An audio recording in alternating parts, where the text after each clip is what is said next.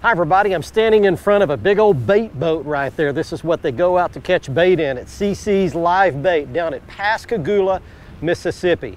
This week we're going to the Magnolia State. A lot of times we come here to catch crappie or bass, but today we're going to catch all those inshore and nearshore species of saltwater fish. Glad you're along with us. It's going to be a fun half hour coming up. Let's Fish TV is on the air right now. That is a fish. Oh man, look at this. It's time for the only program that brings you real-time fishing reports from the Southwest region every week. Oh my gosh. Oh, look at that. Woo! This is Let's Fish.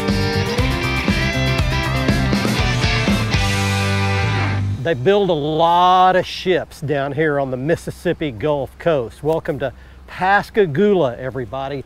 All out in the background, you see those giant cranes and those big shipyards. Everything's about Ingalls around here. That's the big shipbuilder located right here outside Pascagoula. But they've also got a lot of fishing that goes on here, and they've got a lot of fish as well. Glad you're along with us today. We're gonna have a good time. We're gonna head outside on the Gulf side of Pascagoula, not on the river side. We're gonna go out and fish a few islands, a few rock jetties, a few little points, and see if we can catch a few fish today. Maybe some speckled trout, some redfish, maybe a flounder, all those species that swim just over my right shoulder. We're gonna get to do it today out of my brand new ride. I want you to look at this. This is the brand new Mamba 24VX. This thing is loaded to the gill. It's got everything you could possibly want on it. It's a stable, dry riding boat with a step hull in the back. You can trim it up just like a bass boat for a really smooth ride. This thing is all tricked out by Waypoint Customs in Corpus Christi, Texas.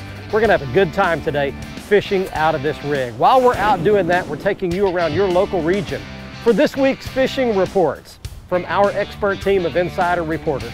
From lakes, rivers, and bays, right where you live, we're gonna cover both freshwater and saltwater. So right now, I'm gonna crank up this Mercury Pro XS 300 hanging on the back of this Mamba. We're gonna go out the ship channel, out into the Gulf, see what we can find. Next time you see me, I'll be out there doing some fishing. Right now, we get things started back at the studio and your weekend planner. Hi everybody, these Salooner tables are showing good fishing conditions on Saturday and Sunday. Peak daytime action begins at 7:31 on Saturday and 8:14 on Sunday morning. The best evening action will begin close to sunset around 7:56 on Saturday and 8:39 Sunday night. Depending on your local area, expect the sun to rise around 6:36 and set around 8:31. Evenings will have a moon that's 24% visible. Stay tuned. When we return, we'll have fishing reports from throughout the area, and I will return with the 2022 Bassmaster Classic champ Jason Christie to answer your Ask the Pro question.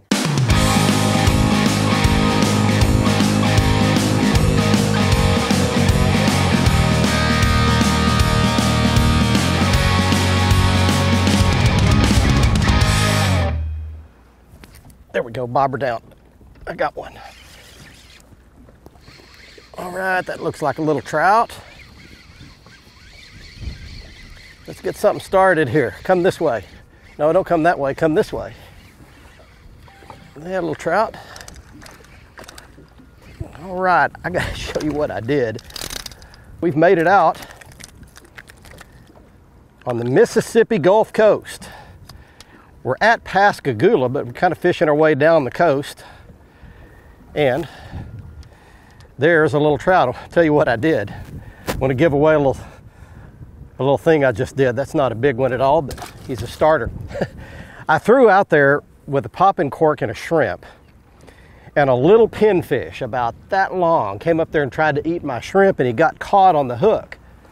And when I reeled it in, there was a shrimp and a pinfish on there. So I took that pinfish, hooked him right through the tail, threw it out there, and immediately that trout got it. So little secret, if you ever catch a pinfish by mistake, stick him on the hook and use him for bait. Well, we are located on the Mississippi coast, and we're kind of on the east side of the Mississippi Gulf Coast near the Alabama line, just outside Pascagoula. And kind of on the other side, you've got Biloxi in the middle, And then you've got Bay St. Louis on the west side. That kind of gives you the 3 points that actually we've put in and done episodes of our TV show in the past. Now today, we've actually got a pretty nice day except for the wind. We're severely limited as to where we can go because of this wind. You've got to pick your spots carefully because it can get really, really rough out in that Gulf. I'm going to talk about the barrier islands and some of the fishing around them today as well. Actually, what I've got right here is some oyster shell islands, some little oyster shell reefs that are kind of washed up here. You can kind of see this green grass growing out of the reefs, but that's actually all oyster shell, and there's more of them you can see scattered down there. And what I'm doing is keying on the little cuts in between these reefs. Why? Well, because there's current that washes through there. Anytime you find current moving down here on the Gulf Coast, you're going to find fish positioned in that current for an easy meal. So what I'm trying to do is just use this classic rig. I'll show it to you later, but it's just a popping cork with a shrimp underneath it, or in that case a little pinfish, and drifting it through that current that's going through those cuts. And hopefully there will be a few trout. There could be a flounder, there could be a redfish. You never know what you're going to catch. But let's see what we can do today down here in Mississippi and give you some information if you want to come here. Hi everybody, and welcome to this week's Lone Star Lakes, brought to you by Iceland Coolers. Out of Abilene, Texas, Iceland Coolers are roto-molded to the highest standards with freezer-grade gaskets and easy-lock latches. Now this week we're going to start in beautiful East Texas at Lake of the Pines, where the bass bite is what you're looking for. You'll want to start your morning, of course, with top waters up in that 2 to 6 foot range. Use your buzz baits, your chug bugs, etc., etc. As soon as that top water bite dies out, go to about mid-lake offshore the main lake humps.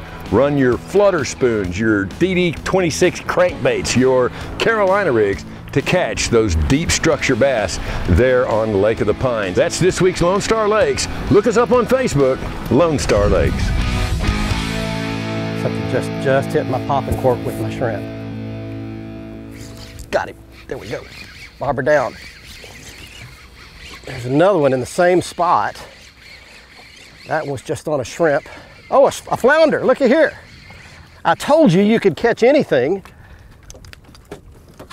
if you get on those spots where there's current coming through. And there is a nice flatfish right there. They all eat the same thing. Right now they're all eating shrimp.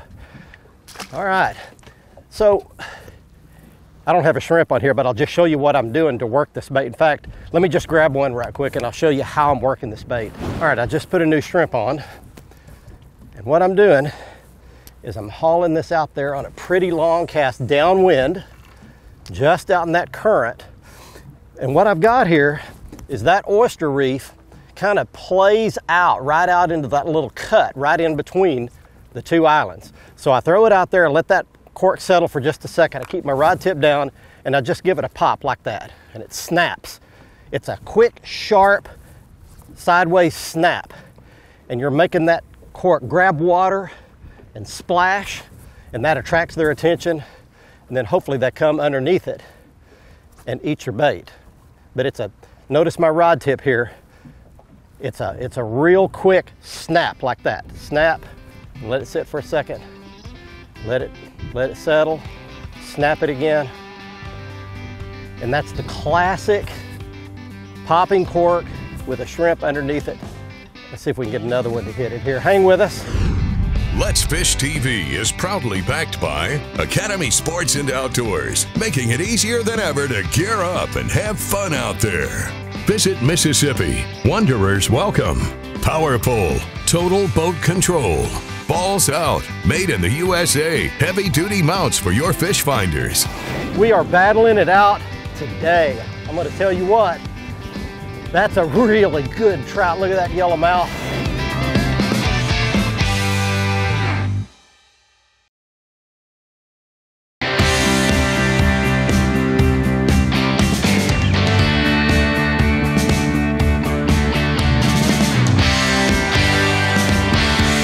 Biting my croaker. One's biting it. Got him. Got a fish. All right. We are hooked up. Now, in some of the most extreme conditions you've ever seen, but I've got something. Let's see what I got. Good trout. Good trout. Look here, ladies and gentlemen. Oh yeah. Come here, Pascagoula. Come here, Mississippi. Okay, come here. Come here, buddy. Come here, buddy. Come here, buddy. I got you. Yeah, look at this. Oh, I got a big old Pascagoula, Mississippi trout. Welcome back, everybody. We are battling it out today. I'm going to tell you what, that's a really good trout. Look at that yellow mouth. Gorgeous specimen. Look at that. That's a solid chunk, and look how fat that fish is. Just look how wide across that fish is. Well, we're gonna gently let him, right? Matt Holtz lives here. He's a buddy of mine, fishes here all the time. He's not a guide, he just fishes tournaments and loves to fish on the weekends, knows this water really well. And he told me to come check some fish out on an island. So I want to talk to you in a little bit about barrier islands and the entire string of islands up and down Mississippi. They're tremendous fishing, but there's one little island here he told me to check, and we've got 20, 25 mile an hour winds out of the southeast, which is a bad direction to try to do this. And I don't know if you can tell, but we've got 3-foot swells and sometimes 4 swelling through here. They're crashing over the back of the boat, but this mamba's got a great floor drain system in it. All that water's draining right out the back. So I've got the power poles stuck down. We're in real shallow water, only about 2 feet deep. This is an area you can see this island in front of me, and it's got stumps all along the shoreline. And he's been catching some fish just kind of scattered all out in front of it here. So I'm gonna try this. I'm gonna see if I can catch a couple out here in really hard wind, really big waves. Normally I would go try to find the protected side, but this is where he's been catching them. And I checked this yesterday and there weren't any fish here, but that was a really good one. Hey, fishing buddy Kevin DeLong and I had a fun outing to Kaw Lake. It was during the week. We basically had the lake to ourselves. We were targeting crappie, and man, we caught a good mess of crappie, both in numbers and quality. Now, starting out in the day, it seemed like the crappie were hanging more toward the bottom of the cover, about 8 to 10 to 12 foot of water. But as we got on into the day, it seemed like the fish moved more to the top of the cover, even when the water depth was the same. So later in the day, it seemed like we were catching fish around 6 to 8 foot deep, but high in the cover, versus earlier in the morning, we were catching them deeper, closer to the bottom. Now on Kaw, there's lots of brush piles. If you have good electronics, just go around the shorelines, stay in about 8 to 10, 12 foot of water, have that marker buoy handy, toss it out, mark them, then go back and fish them. Hey, the white bass activity was also good at Kaw, especially around the bridge pillars, both at the Washunga Bridge and the Stars Creek Bridge. White bass, crappie, Kaw Lake, you can catch them, but you can't catch them if you don't go. Let's Fish TV is proudly backed by Lose, Feel the Difference, Mamba Boats, Ride with Pride, Strike King, Tie One On, Glacier Glove, stay outdoors longer with our gloves, hats, and shades, Fishing Specialties, makers of the premier mount assembly for live sonar. Got you, yeah! Oh, there we go.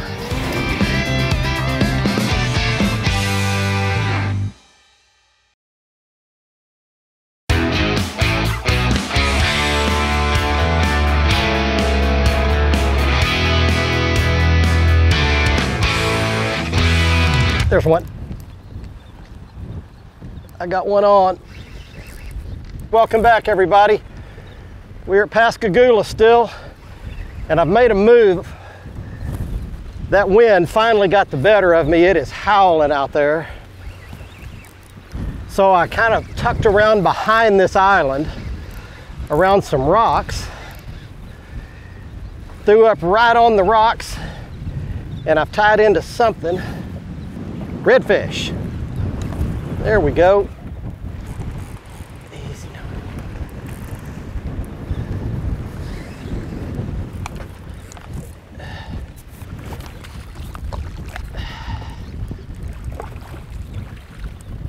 Got you. Yeah.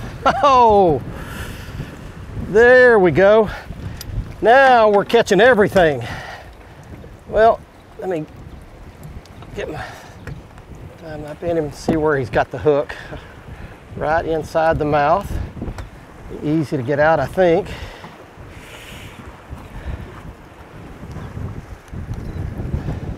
Look at this. That's what I wanted to do. I'd caught some flounder and some trout, and now we've got a good, nice redfish for you. There we go.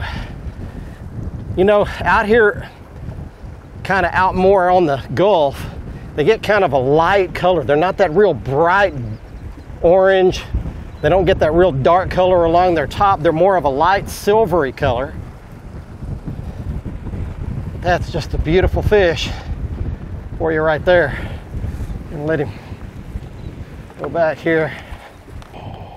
Thanks for the fight, darling. That was fantastic. Yeah, there he goes. All right, well, let me orient you to kind of where we are now. I mentioned that we made a move out to the islands, and there is a whole chain of barrier islands that are all great fishing.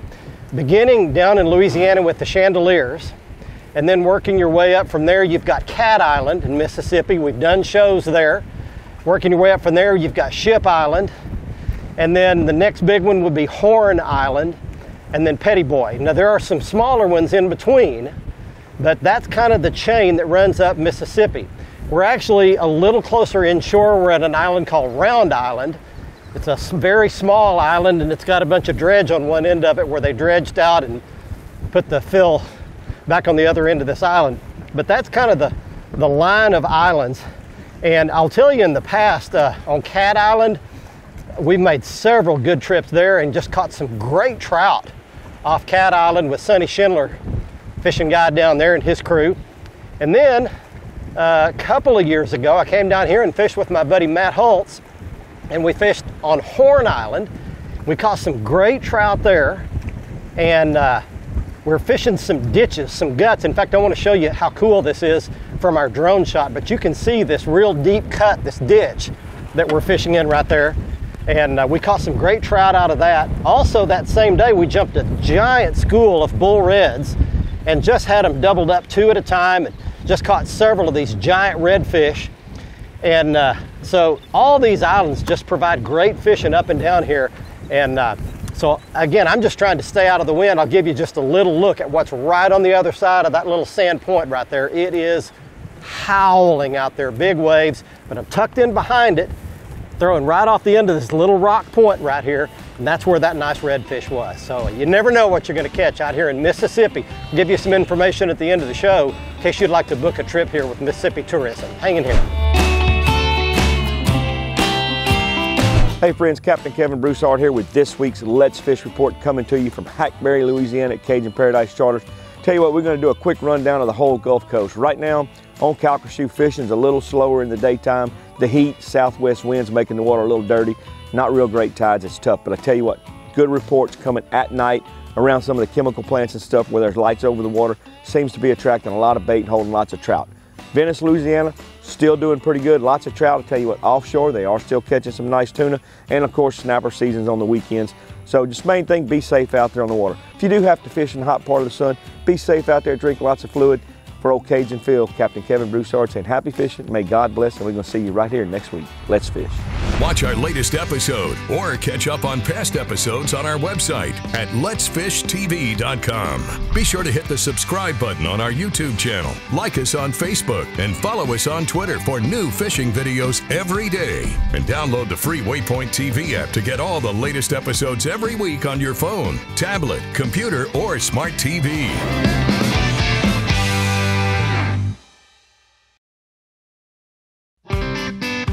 Let's Fish TV is proudly backed by Mercury, Go Boldly, Lowrance, America's #1 fish finder, Gulf Shores and Orange Beach, Alabama. Plan or book your fishing charter at orangebeach.com. Motor Guides Tour Pro with GPS anchor, powered by Passion. Coastline Trailers, built by fishermen for fishermen. Welcome back, everyone. Let's get straight to your Ask the Pro question for this week. This week, Brock is wondering, what is the craziest thing that you have ever seen at the boat ramp? For the answer, we asked the 2022 Bassmaster Classic champ, Jason Christie. The craziest thing I've ever seen at a boat ramp is I think that we were at the St. Lawrence River. I'm not going to mention any names, but a guy backed down to dump his boat in the water, and he had unhooked the front bow latch, and the boat came off of the trailer and landed in the parking lot. And you think of it as, oh my gosh, you know, the guys on the bank, and literally, you know, a giant group of guys picked it up and put it back on the trailer. So that's probably the craziest thing I've seen that can go on TV. Thanks so much, Jason. If you have a question, need some help from one of the pros as well, simply go to letsfishtv.com, follow the Ask the Pro link, and submit a question. Here's today's Right Stuff, presented by Academy Sports and Outdoors. This week on the Academy Right Stuff, there is a lot of gear that goes into making a day like today a success in spite of all the rough weather and the big wind that we had to deal with. Beginning with the power pole blades. These are the 8-foot blades I have on the back of my Mamba. They did a great job of holding us perfectly steady in some tremendous wind. I've got my glacier gloves on. So many fins and gills and toothy critters out there that we have to handle on a daily basis. The glacier gloves get me by. They've got the leather on the palms to help me grip. They're fingerless so I can feel to tie knots. They keep the water, the sun, the harmful UV rays off my hands. Now, as far as the rods and the reels are concerned, these are the Lew's custom inshore speed stick rods and spinning reels. They're perfectly matched. They do a great job of this. They're 7.5-foot medium heavy action for a popping cork and for throwing that live croaker that you saw us catching the fish on today. The popping cork is your standard popping cork with about an 18-inch leader and a trout kale hook on the back end of that, about 18 inches below it. And then we used a circle hook, no weight, on a free-lined croaker to catch some of those fish as well. Recently, I was at a Chipotle restaurant and there were 2 large families with lots of little kids eating at tables right next to each other. The kids were having a big time and making, of course, a gigantic mess. When they were finished, one family simply got up and left that huge mess, and the other family got up and the mom calmly stayed back and picked up everything around the table and as best she could cleaned up the tabletop as well and left it presentable for the next person. That spoke volumes to me.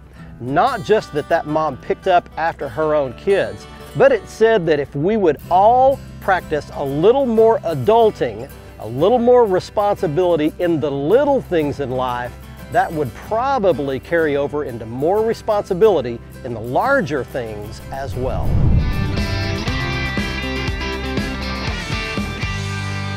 I hope you enjoyed our trip to Pascagoula, Mississippi on this week's episode. 2 takeaways from this week's show. First of all, that was some really nasty weather out on the Gulf. Great big waves and hard winds. And our Mamba 24 VX did a great job providing a really good stable ride in spite of some huge waves. And takeaway number 2 was how good this fishery is on that bad a weather day, that much wind, and as limited as we were to be able to catch the fish that we caught on this week's episode says a lot about how good this place is. You might want to plan a fishing trip here. From Pascagoula, Mississippi, until next week, I'm Barry Stokes. Be safe, have fun. Bye-bye, y'all.